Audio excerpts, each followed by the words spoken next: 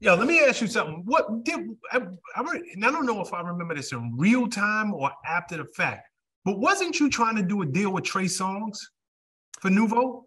I was. What happened with that deal? Because I never seen it come to fruition. No. So unfortunately, that was one of those deals that I was this close to getting it done. We did Say Ah, the video. We did the Say Ah video. We were trying to get ahead of the record to not have it come out and change it with a Nouveau lyric integration. We flew Trey Songz, his manager at the time, it might still be his manager, it was Kevin Lyles. We flew him. We flew a woman out. Williams is her last name. I forget her first name. No disrespect to you, Queen. And it was Trey and his bodyguard. And we're in a hotel private, and then we went to dinner, and then we went out someplace else, and we all shook on a deal. Deal was done. Deal was done. Kevin said, don't worry about it. You know, and I knew Kevin from the promo days. You know, when I met Kevin Lyles, he was a regional in DC, you know, and he was heavy. He was a big boy. And then I worked for him when he was the president of Def Jam. So we had a long history. So I had no reason not to believe his word. I figured his word was going to be bond. And yeah, we got back and they had amnesia. They took a free flight to down to Miami. They made us pay for a private plane. They tricked off. We had a huge bill and they left me. It's the only time Raphael said to me, if you ever do that to me again, you're fired.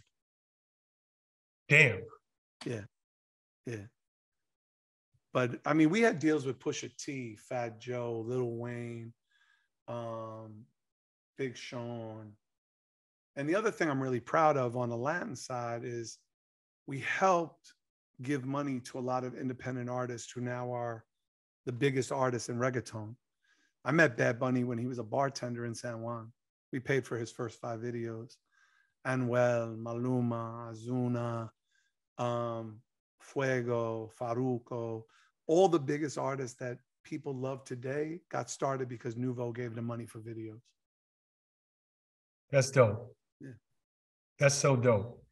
Archangel, another one of my favorites. Like, yeah, so that was a big part of like what I loved doing, and what I continue to love doing is creating opportunities for artists where their music and their artistry is not only properly compensated, but it's well compensated.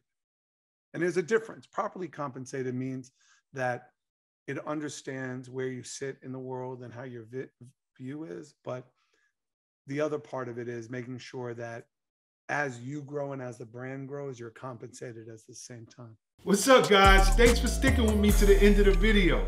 Truly appreciate you. If you like anything you heard here today, go ahead and hit that subscribe button. And if you know anybody that can benefit from this message, feel free to share.